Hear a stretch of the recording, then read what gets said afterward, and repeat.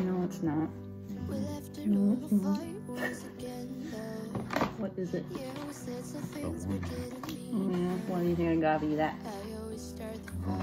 You don't know.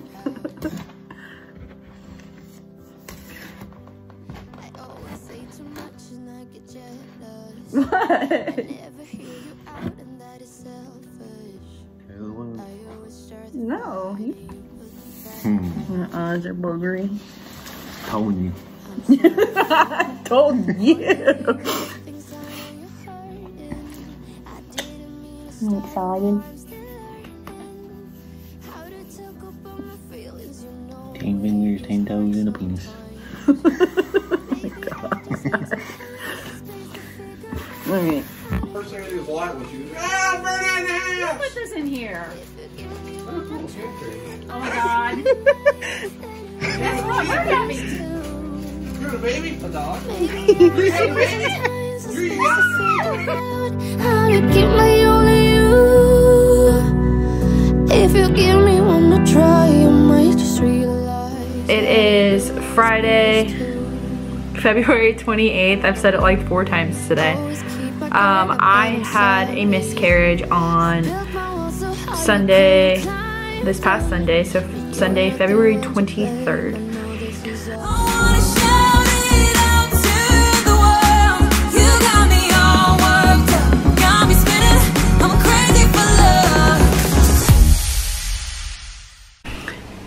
Hey everybody, it is the start of my trying to conceive journey, sort of, kind of.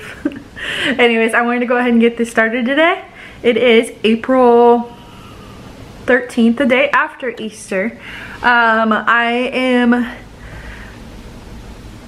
believe I am just past my ovulation date. I believe I ovulated yesterday. I had a temp spike this morning that went above my cover line that is based off of my last 6 temperatures.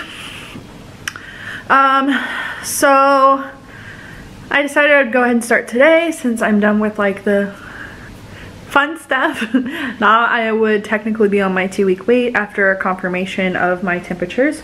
I am going to do a little workout. I didn't do this in my last try to conceive vlog, but I figured this was a good at-home workout for anybody to do. Of course, I have some different equipment that I use. As I said in my previous vlog, it's not really a vlog, my trying to conceive after miscarriage video, I will link it up here somewhere. I am an exercise science major. My bachelor's in exercise science. So I have a little bit of that background, knowing how to exercise, and especially when it comes to being pregnant. Of course, I'm not pregnant right now, but I have that little extra knowledge. If you are trying to conceive right now, I would say make sure you have the right equipment. Do something that you enjoy doing. When you work out, make sure you warm up, and then try to do something that will get your heart rate up. Interval training is one of my favorites, especially on the treadmill. HIIT training, anything that's going to get your heart rate up and bring it back down. Go up, down, up, down. It's just really good for your heart, strengthens the muscle. I am a runner. I'm a swimmer. I've done triathlons, I've done marathons, I've done all sorts of things, but I have that background, so I am able to do that. If you are just trying to conceive, this is a good time to pick up something that you enjoy doing so that you can carry it on throughout your pregnancy. As I said, make sure you have equipment, especially right now during quarantine time. I have a stair stepper. I will show you. So that is my stair stepper. Excuse my hairballs on the floor. I have dogs. This is my little stair stepper from Gold's Gym. I got it through Walmart. It is really nice. Good way to work out. I have it set right here because I set my phone on the tiered thing so I could watch videos. Other good things to have, maybe workout videos. I do yoga. I have a yoga mat over there. Resistance bands, free weights. anything that you can do at home. Find a workout, find one on YouTube. Just find something that you enjoy to do so you don't have an excuse to not work out. I have my moments where I'm like, oh my god, I don't want to do that. The next thing I would say, besides just the gym equipment, make sure obviously you have water on hand. Make sure you hydrate before and after and during as well. Next thing I'm going to highly suggest, I was a footwear person for 3 years at Dick's Sporting Goods, and I am a runner, and I've had that exercise science background. Make sure you get good shoes, please, for the love of your feet and your back. Your feet, if you don't keep those good, your back's not going to be good. I have a bad back anyway, so I always make sure I have good shoes. It doesn't mean go out and buy like the most expensive pair you can find, but know what you are doing and get the shoes for that. They have specific like weight training shoes, and they have specific running shoes. So make sure you get specific shoes for what you are planning on doing. I cannot stress it enough because I see so many people in running shoes when they're trying to be a weightlifter and wearing weightlifting shoes or fashion shoes while they're trying to run. And what I mean by fashion shoes is that sometimes they are labeled running shoes, but they're actually fashion running shoes. So if by fashion running shoes, usually Nike, Under Armour, and Adidas are fashion running shoes. They do have some running shoes, but they are very, very expensive usually. So just make sure you are aware of that. Do your research. Do your research. I can make a whole video on this. So do your research. If you're planning on running, get the proper equipment. So I'm gonna go ahead and get my workout started. I'm just going to do my stair stepper today. I have resistance bands that my husband bought. They are in this thing right here. I might do some arms, an arm workout of some sort, but I wanted to get this started, and I could talk about exercise all day, so I better stop right now. So I'm gonna get to my workout. Every change has a reason, baby, let it come to you. Every soul, every season lives outside of sight. Hey, what's up guys? I just wanted to do an update. I'm in the 2-week wait right now, so it's been kind of, I don't know, I've been anxious and just kind of down. I don't know.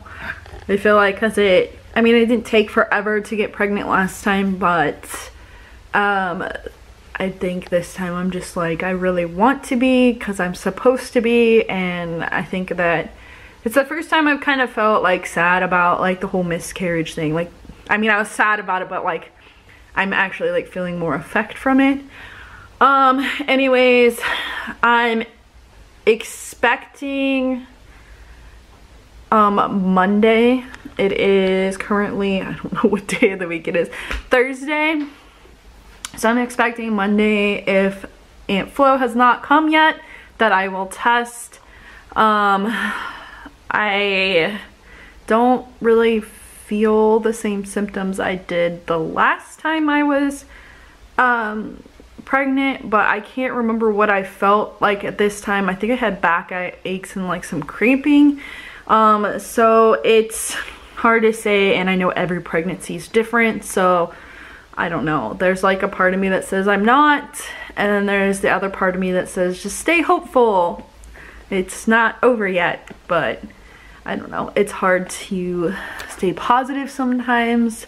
So all I do is just kind of pray. I know it's in God's hands. So anywho, I just wanted to give an update because I hadn't yet, so here it is. Hey, what's up you guys? It is a few days after the update. I think I did that update on Friday. Today is Monday. And you know, I kind of just had that feeling that I wasn't pregnant, and I don't know, I was just not feeling like super positive or anything about it. Like, I wasn't feeling negative. Let's take that back. We won't rewind a little bit. I was feeling that it wasn't gonna happen, and I was okay with it. I don't know if I could call that negative. But I did start my period, I started spotting on Saturday. And then yesterday and even like Saturday night, I started with my heavier flow, and I knew I was right. I just like, I had that gut feeling the whole time that I was just not. So I'm okay with it. I went ahead and purchased more of my ovulation tests. So I was waiting for my actual period to start before I purchased more.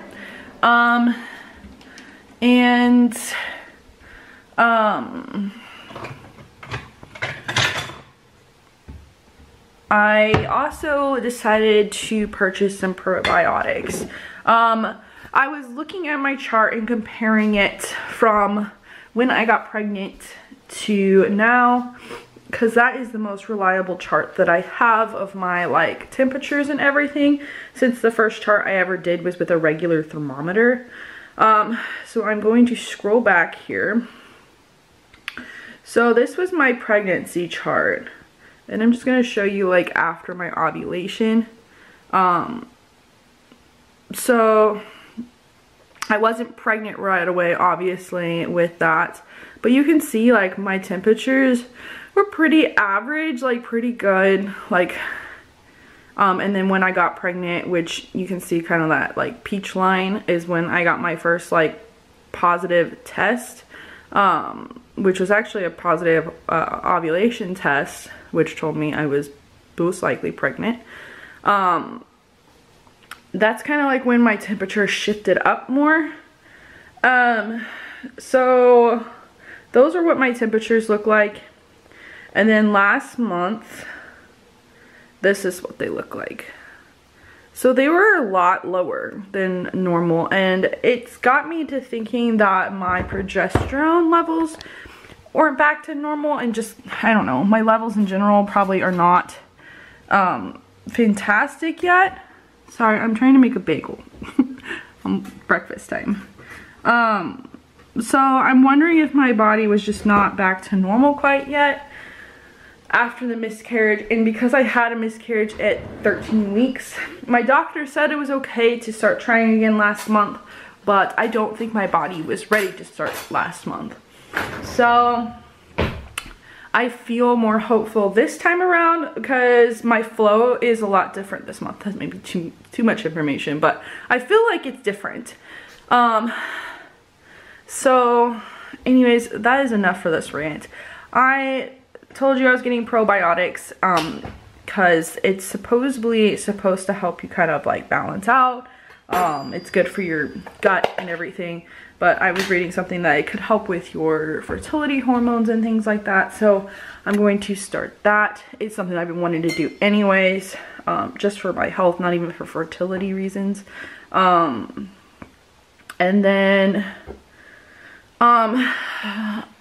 I decided I'm just going to do try my best to only do carbs in the morning. Sometimes we do some things that have carbs in the evening, so I'm gonna try to my best to like avoid like bread if I can, and just stick with things like, I don't know. My mind's not there yet. I'm eating a bagel right now, but I'm gonna do breads in the morning because it kind of gets my carbohydrates up for the day. And then because I like try to work out and everything, I was not able to work out some of the days last week because we were painting. And I also woke up one day with a severe back issue and I was not able to move all day. So but I am getting better. Like I feel like I'm more active than I was, but I am going to cut the carbs down even more than I normally do. So that's enough for this 5-minute update. So I just wanted to give you a heads up and we'll continue this journey. I've tried to update like 4 times. Let me tell you. My husband called in the middle of one and I'm done.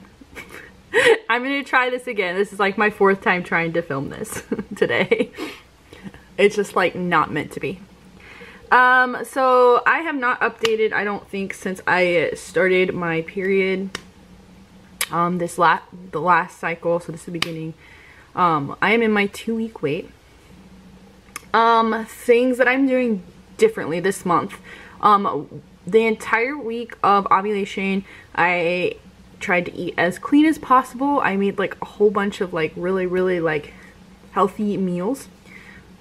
I feel like I did really good that week. And I mean, it's what I should strive for every week, but you know, sometimes it's just, you just have those days. I'm still drinking decaf coffee. Yay. And then the beginning of the month, or like the beginning of this cycle, I started taking a probiotic, which the first 2 weeks were hell, because apparently they make you bloat really bad when you're not used to them.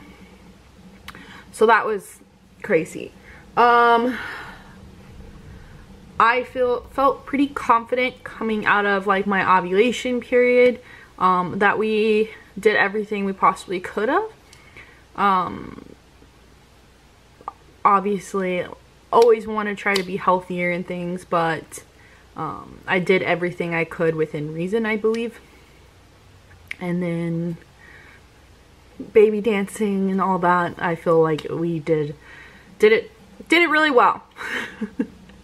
As I said last month, I felt like my hormones weren't quite right according to my chart, and I believe I showed you that, and this, like, the temperatures were lower, and this month they were still like pretty low, but now that I'm in my 2-week wait, it looks like just they're more consistent. So far, my ovulation was a little bit later this month than it was last month, which by later, it was actually where it normally is for me, versus last month it was earlier in my cycle than normal. So I feel pretty good about that. I'm gonna go ahead and show you my chart and what I've got so far. But this is, it's not gonna focus, there we go. This is my chart for this month. So you can see my temperatures kind of up and down, and this is where I'm kind of getting confused. I'm wondering if I ovulated earlier still, so we'll see. I feel like it's gotten darker in here now. Anyways, I had to pause filming for a second because my husband came home for lunch, and I didn't want to film with him sitting behind me. So anyways, like I said, I am not sure exactly when I ovulated. I'm assuming I am correct, because as you can see down here, I gotta get this the right direction. Down here, I had my positive ovulation tests about when, right before I marked where I had my peak. So today, where it's highlighted right now, my temperature went back down today. So it could potentially be an implantation sign. So we will see. I did have some like weird, I don't want to say like weird, but I felt like a cramping sensation this morning when I woke up. It could potentially be that. I've also had some heavier discharge lately. It's like thicker and goopier than I normally have, and that could be anything. So those are a couple of things I'm doing. Obviously I do that. I've been better at tracking my cervical mucus this month. I took the prenatals, and I take my probiotics. I am also tracking my water intake, and I'm using this cute little app called Plant Nanny. And you get this little plant, and you track the amount of water you take every day, you can set your container sizes. If I can get this to go up. So I have multiple different containers, and when you drink fluid or whatever, you just hold and it tracks your water for the day. You can grow, these plants grow. I'm not doing very good right now. I don't know why. Some of the plants are harder than others. So these are the plants that I've done so far. They're really cute. They get harder. You earn little seeds, so you can buy better plants, cuter plants. I don't know how to call it. So that is like kind of a fun way, and I think of it like, oh, it's like taking care of my baby, except I'm taking care of a plant. So that's a fun app. Again, it's called Plant Nanny. So that's how I keep track of my water. You can set reminders on there. And then my workouts have been more consistent, I believe. I've been working out every day instead of every other day. And I started a resistance band routine. Our gym opened up as of today. We aren't going today because we think it's gonna be insane, but I will be excited to get back into running. I did run about 2 weeks ago with my mom and my husband. That was in another video I posted, which I don't know when you'll be seeing this video, but that will be, that was in a video. My husband's quarantine drill weekend, I already posted it. So we did go run about 3 miles, just kind of off and on, and just trying to stay active. Some of the days when I'm doing more housework or my husband's home, I don't always get to work out. I'm hoping that changes when we can start going to the gym more. That's pretty much it. What I've done so far. This is 7 days past my ovulation right now, so my plan is to, if I have not had signs of my period coming, I'm going to test at the end of the week. If I just don't feel like I am, I'm probably just gonna wait it out like I did last month. I don't really know what I'm feeling right now. I think once my temperature started going down last month, I knew for sure. But it's hard to say until like it comes. So anyways, I hope you enjoyed this update, and I will update as soon as I get any signs or symptoms, or I don't know. So all right. Hey guys, in the bathroom. I promised myself I was going to test on Saturday, and now I have like really bad anxiety about it, but I feel like I should just do it. I don't know if I'm gonna actually do a pregnancy test. I think I'm gonna do what I did last time and do an LH test, and then if it's positive, I will do a HCG test. This feels weird. Alright, let's get to this.